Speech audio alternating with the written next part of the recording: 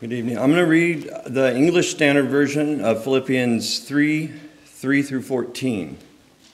Is that correct, Sam? Yep. Okay, thank you. So Philippians 3 through 14. For we are the circumcision who worship by the Spirit of God and glory in Christ Jesus, and put no confidence in the flesh, though I myself have reason for confidence in the flesh also. If anyone else thinks he has reason for confidence in the flesh, I have more.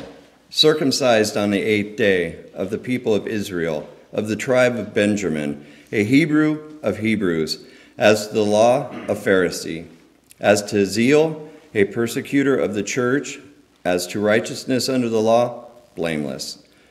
But whatever gain I had, I counted as loss for the sake of Christ.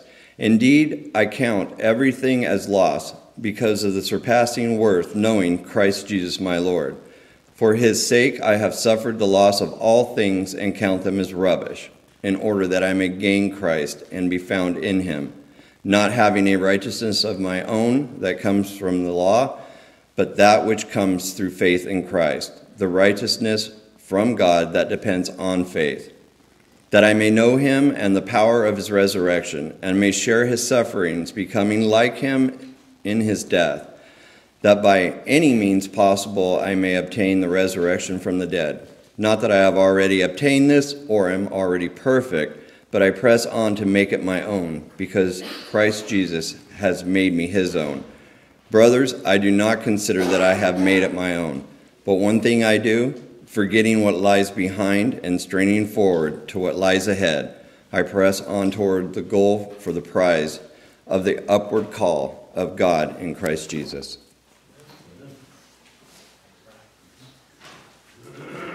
Good evening, everyone. Good to be here with you all. Recently, we were having a class on Mondays, and we had a really good discussion, and I'm just kind of explaining what my thoughts were going into the sermon and developing it. But we were discussing in Luke chapter 7 there, you have the woman who went in where Jesus was visiting with the Pharisee, and she began to wash Jesus' feet with her tears and with her hair. And we began to briefly discuss the courage that was required in order for this woman to kind of let down her barriers and exhibit this humble disposition that she had. Not just humility before the Pharisee, but more importantly, a humility before God, before Jesus Christ, who is the Son of God. And so I was thinking about this, and one conclusion I came to as I was contemplating this woman's courage to be humble is that if there's one thing, and there's a lot of things that a Christian is not called to be, but there's one thing in particular that a Christian just cannot be, and that's a coward, fearful. There is no room for cowardice in the kingdom of God. It takes great courage to be a Christian. And that's really what I was thinking of, and this turned into an exposition of Philippians chapter 3 because I believe that Paul is speaking to several areas and several things that a Christian needs to do that I believe require courage. They're not small things. They're things that require courage. It takes courage to let go. There are things that we need to let go of, and it requires courage to do that. It takes courage to let go of pride. In Philippians chapter 3, going back to the scripture reading, Philippians chapter 3 and in verse 3, Paul says, "For we are the true circumcision, who worship in the Spirit of God and glory in Christ Jesus, and put no confidence in the flesh. Although I myself might have confidence even in the flesh, if anyone else has a mind to put confidence in the flesh, I far more. Circumcised the 8th day of the nation of Israel, of the tribe of Benjamin, a Hebrew of Hebrews, as to the law, a Pharisee, as to zeal, a persecutor of the church, as to righteousness, which is in the law, found blameless. But whatever things were gained to me, those things I have counted as loss for the sake of Christ. More than that, I count all things to be lost in view of the surpassing value of knowing Christ Jesus my Lord, for whom I have suffered the loss of all things, and count them but rubbish, so that I may gain Christ. Paul tells us that we aren't to put confidence in our flesh. As people were stressing the circumcision, they're saying, you need to be circumcised in order to be part of the kingdom of God. But Paul says we don't put any confidence in the flesh. We worship God according to the Spirit of God. And furthermore, he says, if anybody has the right to boast, what about me? Look at the things I did. I was a Jew. I was born to the tribe of Benjamin. I was circumcised the 8th day. According to the law of Pharisee, I persecuted Christians. It says, as to the law, he says, as to the righteousness which is in the law, I was found blameless. But he says these things don't matter. There's no reason for me to be proud of these things. These are things that I have to let go of. Why? Because he's counted them all lost for the sake of Christ, because of the surpassing worth of Christ. Paul says we need to let go of our pride. There's nothing you or I can do in and of ourselves that will make us worthy before God. We can't do it on our own. And it takes courage to admit that, a willingness to admit that, especially in a society that we're living in today that really touts pride and taking pride in who you are is the most important thing. They say, be proud of who you are. Don't change for anyone or anything. You're perfect just how you are. And yet we read God's word. Paul says we don't put confidence in the flesh. Jesus tells us we need to be poor in spirit. Everywhere we read, we see how imperfect we are. And as we read, we see that we have to be convicted and we need to change. But we're never going to get to that point unless we drop the pride and are willing to admit it. And this is something that we all understand. We could go to several verses. Pride comes before the fall. We know how dangerous pride is and how it can get in the way of so much. But why is it still something that we all cling to? We need to let it go. It takes courage to say, you know what? Maybe I shouldn't be proud of the way that I'm living my life. Maybe a change does need to be made. It takes courage to say, I'm wrong. Something we all had to do when we obeyed the gospel. You're confessing, I'm wrong. I'm a sinner. Something hopefully we all continue to do as Bible students. Clinging to certain doctrine and seeing God's word, and I'm wrong. It takes courage to admit that you can't do it on your own, that I can't do it on my own, but that you need help, that you need the blood of Christ, that you need the help of the brethren. It takes courage to admit that, and it takes courage to let go of the pride in order to admit that. But we need to do it. We need to let go of our pride so that we can gain what? So we can gain Christ. That's what Paul says. I don't put confidence in the flesh. I don't worry about my days as a Hebrew. I count all these things as loss. They're rubbish compared to what I have with Christ. That's Paul letting go of pride. Furthermore, we need to be willing to let go of the past. In Philippians, again, in chapter 3, and as you drop down to verse 13, Paul is talking about obtaining the resurrection and really eternal life is really what I believe he's getting at here. He says, brethren, I do not regard myself as having laid hold of it yet, but one thing I do, forgetting what lies behind and reaching forward to what lies ahead. Paul says the one thing that he's obtained is that he needs to forget about what lies behind. Again, there was an immediate application there for those who were trying to integrate Jewish practices into Christianity. As he even started off this whole passage talking about circumcision, and I get that. But even that, as we're looking at that, what it seems to come down to, and I often think of the Jews letting go of what lies behind of the Jewish practices, these were things that they were familiar with, that made them feel comfortable. They couldn't conceptualize the idea of no longer making these yearly sacrifices and keeping these rituals and keeping the Sabbath. Letting go of these things made them uncomfortable. They didn't understand that Jesus' sacrifice was good for all time. It made them uncomfortable to think that the only thing that you need to do to enter the kingdom of God is to have faith in him and be baptized into the likeness of his death, burial, and resurrection. When you are raised up out of that water, you are part of the kingdom of God. That made them uncomfortable. It wasn't what they were familiar with. And it was a hindrance to them. They needed to let go and forget about what lies behind. And that applies just as well to us today. When we become a Christian, that's a big change when you make that decision to become a Christian. You know, you think about yourself when you first became a Christian and then you look 10 years after that. There should be a marked difference. But in order to see that difference, it means that you might have to give up some things that make you comfortable, that feel familiar.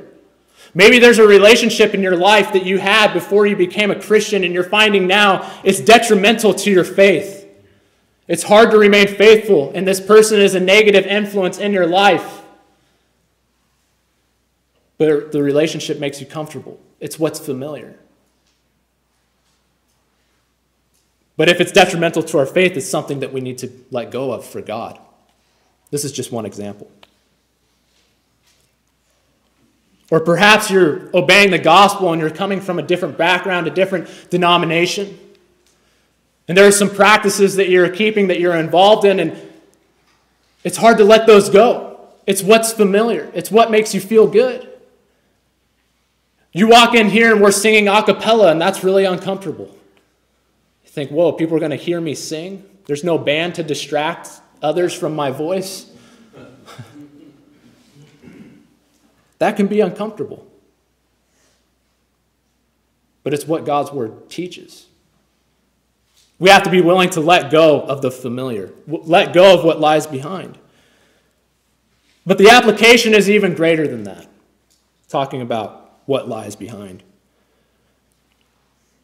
We all took a different route that led us to where we are this evening, worshiping God in spirit and truth, or at least to the best of our ability. That is what we're trying our best to do. Worship God in spirit and truth with other saints who have obeyed the gospel. We all took a different route. There were different sins that we each committed that caused us to look in the mirror one day and say, I need the blood of Christ. We each have mistakes that we regret. Things we did that we wish we hadn't. Let me ask, is there anyone here that wishes they could go back in time and do things differently, given the chance? I've never understood how some people can say, because you hear people ask this question, they say, well, I have regrets and there's things that I should have done differently, but I wouldn't change a thing because it's made me who I am today. You know, I get that, but I kind of have to roll my eyes at it. There's things I would do different. Do you think Paul wished that he had done things differently? As in Acts chapter 22 and verse 20, he reflects back to the martyrdom of Stephen. And he talks about how he stood by. Not only did he stood by, but he stood by approving, holding the coats of the men who did it, the garments of the men who did it. Do you think Paul wished he had done things differently?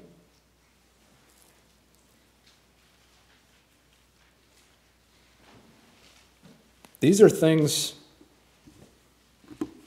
that can cripple us. Paul had the blood of Christians on his hands. Maybe it's something different for you. Maybe you struggle with alcoholism, and that's caused pain in other people's lives, and that's led to mistakes that you regret. Drug addiction, similar thing. Maybe you struggle with sexual immorality, and it's again caused you to make decisions that have brought pain into other people's lives. These are things, again, that can cripple us as we reflect back on them. When I say let go of the past, understand I don't expect one to lose all memory and regret over their actions. We could take it to an unhealthy extreme. But what I'm saying is we have to have the courage to move on and keep living. The courage to not let our mistakes cripple our faith, and understand that if we make the changes, God's grace is sufficient. We have to have the courage to trust in that. What did Jesus say in Luke chapter 9 and in verse 62? In Luke chapter 9, verse 62, Jesus says, "No one after putting his hand to the plow and looking back is fit for the kingdom of God." And I understand this is in the context of somebody who wanted to follow Jesus, and they said, "Let me go say goodbye to my family first." But this was Jesus' response, wasn't it? But this applies to all areas of life, to all instances where we might look back and take our eyes off of Christ. Anybody who puts their hands to the plow and looks back is not fit for the kingdom of God. And every time I read that verse, one thing I've noticed, a big difference between Washington State and California is not everybody has lawns, grass lawns. Back home, we had a front lawn and a backyard. It was kind of a rite of passage. You get to young adulthood and you finally get to mow the grass. And we had, a front yard and a backyard, and it was an electric push mower. And the goal that Dad always gave us is he wanted as straight lines as possible. The wheels leave these lines in the grass, and he wants those lines to be as straight as possible. And my brothers and I, we're always in a competition over this, and we're always forever telling each other, your lines are really crooked there. But one thing I noticed growing up is I'm trying to mow in a straight line. I'd be pushing the lawnmower, and sometimes I'd look back to see if it's straight, and then I look forward and I notice I'm veering off the path. Jesus says, no one who puts their hand to the plow is fit for the kingdom of God. Why? Because you can't cut a straight line. You can't toe the line. You can't keep your focus on what God has laid out before you, the task before you. You become distracted, and we fall by the wayside. But these are all things that we have control of, aren't they? We're looking at all these things, and we have control over all these things. But maybe it's not a matter of sin or choice that's causing you to look back. Maybe it's something you have no control over. Maybe there's something that has caused you a great deal of pain. Something that has become a primary focus of your life. Something that has taken precedence before God because you're constantly dwelling on it. It takes up every thought of every moment. It makes it hard to wake up in the morning. These too are times to rely on God. Paul says in 2 Corinthians chapter 1, verse 3, and I'm just going to reference it, but he says that God, he refers to him as the God of all comfort. We need to remember that our God is the God of all comfort. He can comfort us from our sins, our mistakes, our troubles, our difficulties, our griefs. But we got to go to him to get that. We got to be willing to turn to him, to rely on him in order to receive that. Sometimes we have to let go so we can grab hold of something better. And I'm talking about God. I'm talking about Christ. I have a passage, 1 Timothy 6:19, but I think we're getting a little ahead of ourselves there. I'm going to forgo that passage.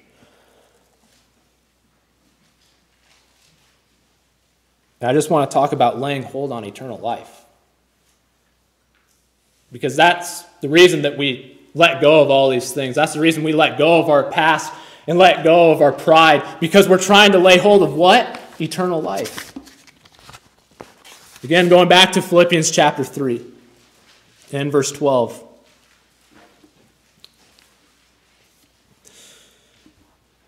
And I already mentioned, we'll just back up to verse 11 to give context here. He says, in order that I may attain to the resurrection from the dead, not that I have already obtained it or have already become perfect, but I press on so that I may lay hold of that for which also I was laid hold of by Christ Jesus. What is that Paul is talking about, for which Christ laid hold of him?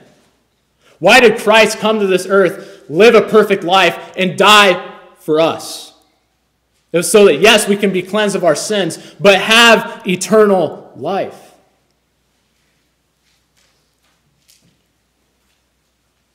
We're told in Romans 6:23 that the free gift of God, the gift of God is eternal life.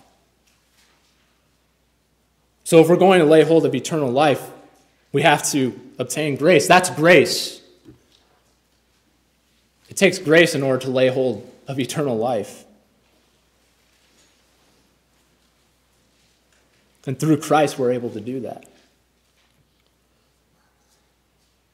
We are told in Titus chapter 2 and verse 11. We're told that the grace of God has appeared, bringing salvation to all men. We're left without an excuse, aren't we? I don't believe that before you were born, God chose individually each person here who's going to receive grace and who isn't. It's appeared to all. The offer is for all. And there's not a single thing that anybody in this room has done that God's grace can't cover, if you're willing to turn to him.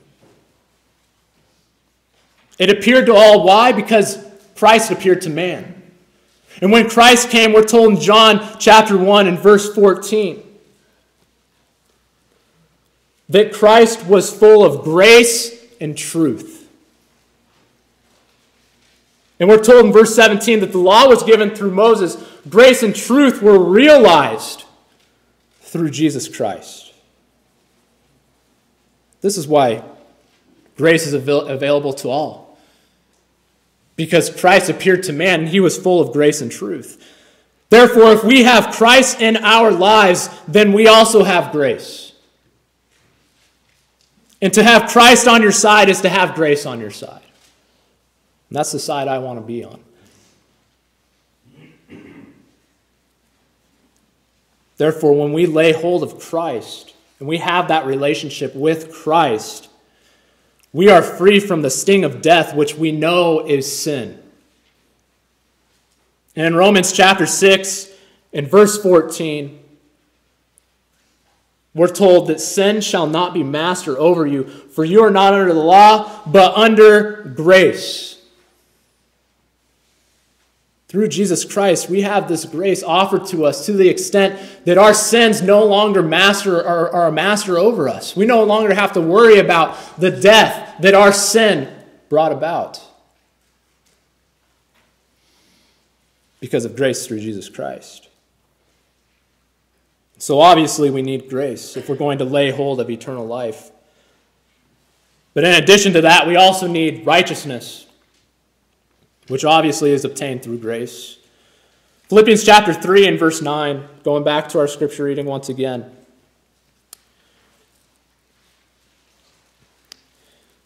Paul talks about counting all things rubbish so that he may gain Christ. It may be found in him, not having a righteousness of my own derived from the law, but that which is through faith in Christ, the righteousness which comes from God on the basis of faith. Our goal is to be found righteous in Christ. That's the only way we're going to be found righteous, is in Christ. We understand that it isn't on the basis of our works, but it's a righteousness that we are blessed with through the blood of Christ when we take advantage of that. But let me tell you, it's not just about obeying the gospel. It's a continued pursuit. Turn over to 1 Timothy chapter 6 and verse 10. There's so many different things that we get caught up with in this world. And we forget about what really matters. And one of those big things is money, isn't it? And Paul writes to Timothy, "For the love of money is a root of all sorts of evil, and some by longing for it have wandered away from the faith and pierced themselves with many griefs. But flee from these things, you man of God, and pursue righteousness, godliness, faith, love, perseverance, and gentleness. Fight the good fight of faith. Take hold of the eternal life which you were called, and you made the good confession in the presence of many witnesses." Timothy is a Christian. He was cleansed of all unrighteousness when he confessed before God that he was a sinner, when he obeyed the gospel by being baptized. And yet Paul writes to him to pursue righteousness. Righteousness should be a never-ending, lifelong pursuit for each of us. It takes courage to stop caring about riches and what people think about our money or about our social status or whatever it is, and instead care about what God thinks and what he considers to be good and right. Timothy was told to flee those things and pursue what? Righteousness.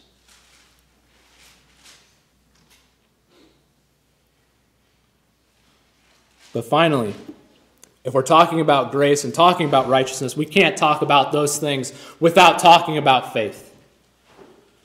We know that in Ephesians chapter 2 and in verse 8 that we're told, "For by grace you have been saved through faith. And that not of yourselves, it is a gift of God." And furthermore, in Philippians chapter 3 and verse 9, talking about righteousness. And we already read that, but I just want to call your attention to the fact that Paul says, "It's not a righteousness of my own, derived from the law, but that which is through faith in Christ. The righteousness which comes from God on the basis of what? Of faith." If we are going to obtain the grace and righteousness offered to us, we need to have faith. And you know what? It takes courage to have faith. Because it's not about having faith in ourselves. That's what we so often are doing. I feel I do that all the time. I want to control every aspect of my life. And it can be real uncomfortable to say, "You know what, God, please take care of this." That's uncomfortable. But we got to do it if we want to lay hold of eternal life. As Paul already mentioned, we saw that we are not to be a people who depend on the flesh to obtain eternal life. We instead put our faith in he who John says was full of grace and truth, and that is Jesus Christ. And if you're struggling with faith, you feel that you do not have enough faith right now, we know the memory verse, Romans 10:17, faith comes by hearing, and hearing by the word of Christ, or God, some translations say. If you lack faith in your life, the way that you build up that faith is through the Word of God, through studying the Word of God, applying it to your life, challenging yourself. There are, throughout the week, Monday, Tuesday, Wednesday, Saturday, 4 opportunities to hear the Word of God and to build our faith. We have to take advantage of those opportunities if we're lacking faith, especially. Because we see just how important faith is. It's integral. We have to have it. And we can't afford to sacrifice it for anything. This is what's required if we want to lay hold of eternal life. And yes, in order to lay hold of eternal life, it means letting go of some things. And you may be asking yourself, how does it take courage to pursue grace, righteousness, and faith? The reason it takes courage to do that is because all those things come back to putting your trust in Christ and denying yourself. It comes back to not loving your life. This current life, this current world, that's what I'm talking about. But instead putting your trust and prioritizing eternity. Christ said, whoever loves his life will lose it. It takes courage to stop worrying about all the material things of this world and just to put our focus in Christ. But you know what it reminds me of? I've told the story before about how the time I went surfing by myself and I almost drowned in the state of Oregon. I don't know if you all recall that or not. I went surfing by myself. Probably wasn't in the best state of mind to be doing that as far as where I was at in life. And it was riptide and I almost drowned. I'd never been surfing before. But there's a part 2 to that story. Because I've never described how I got out of that predicament. And the thing about it is that I was on my surfboard and I was swimming as hard as I could to get out of this riptide. And I was just staying in the same spot. Finally, since it was in a cove, I worked my way to the outer edge. And there were some rocks right there, but I was still trying to paddle because I didn't want to lose the board. And I was worried about getting off the board because the leash had really torn up Velcro, and I thought, that thing's going to get ripped right off my ankle. I'm going to lose that board. But eventually I made the decision that if I'm going to live, I got to stop caring about this stupid $100 soft top surfboard and grab onto that rock. And so that's what I did. And you're probably thinking to yourself, Sam, that didn't require courage, that required common sense. And yeah, you're right. That's the point. Because from our worldview, all these things that I'm talking about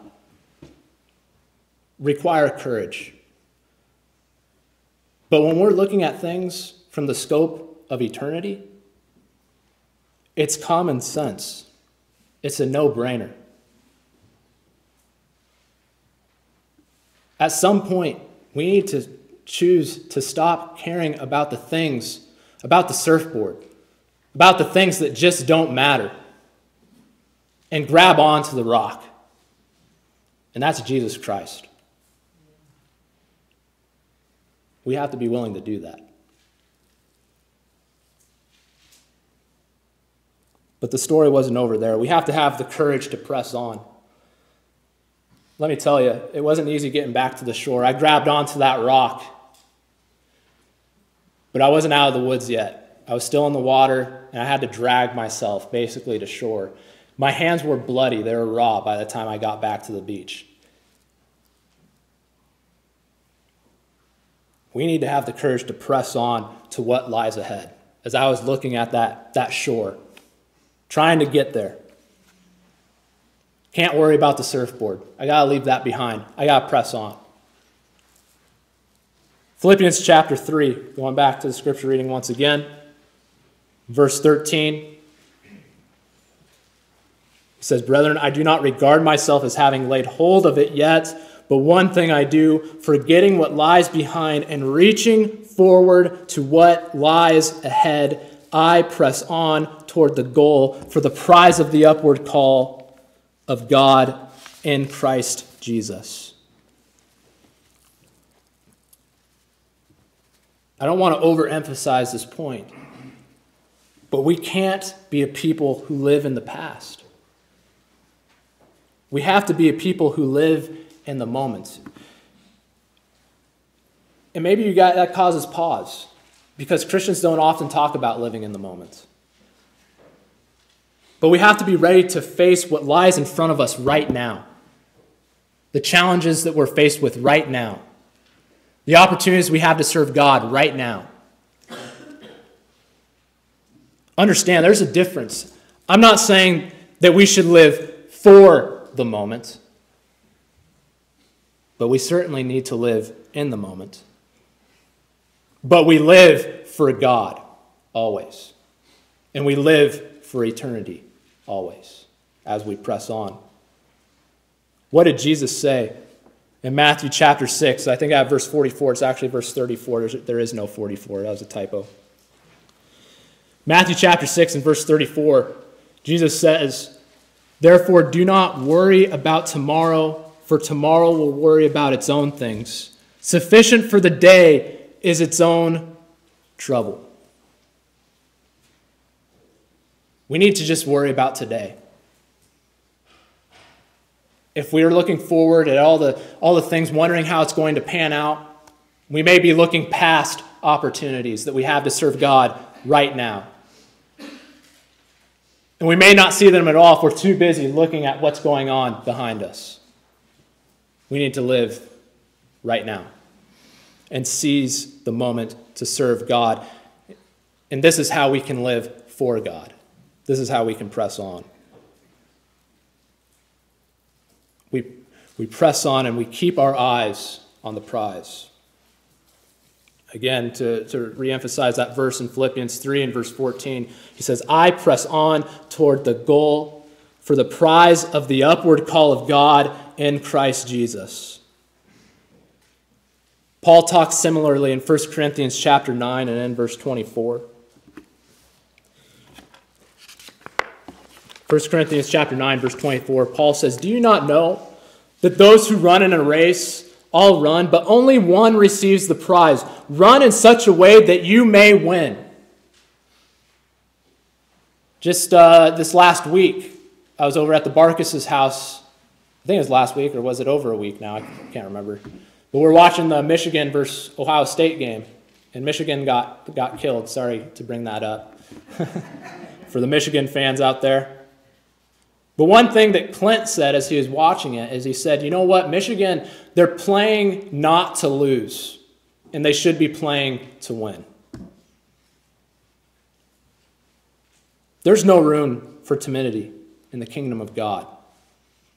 We have to run in a way where our aim is to win the prize of eternal life instead of running not to lose. The runner keeps his eyes ahead at all times. He's always looking forward. He's always focused on the finish line. And to look back for even a moment could be the difference between winning and losing. Look, it can be healthy to reflect on the past at times, to see what God has done for you, to learn from our mistakes, but it can also become detrimental to one's faith if we dwell on it for too long. The best thing we can do is learn from our mistakes, learn from the difficulties, and use them to make us better, as opposed to allowing them to make us worse. I'm a firm believer when it comes to difficult circumstances of life, especially those of which we aren't in just because of our sin, but times in our life that we have no control over. I'm a firm believer that there are two different individuals that have two different plans for us in those circumstances. The devil has his plan, and God has his. And it's all a matter of where we're going to put our faith. Are we going to put our faith in ourselves, in things, in relationships, or are we going to put our faith in God? What it comes down to is staying committed. The cross-reference I have there is James chapter 5 and verse 11. This is just what popped in my mind. I thought about Job when it comes to staying committed. James chapter 5 and verse 11, James writes, "We count those blessed who endured. You have heard of the endurance of Job and have seen the outcome of the Lord's dealings, that the Lord is full of compassion and is merciful. Let me ask, did Job handle his situation perfectly? No.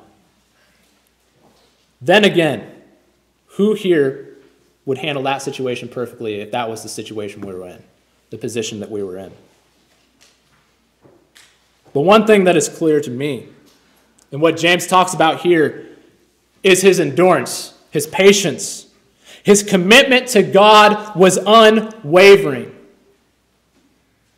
Even as his wife told him to curse God and die. Sure, there were moments when he challenged God, almost to the effect that he wished to have a debate with God to plead his innocence. There were times where he cried out asking the very same question that we're all so tempted to ask when we're going through difficulties, which is what? Why? But he did not compromise his commitment towards God. He hung on.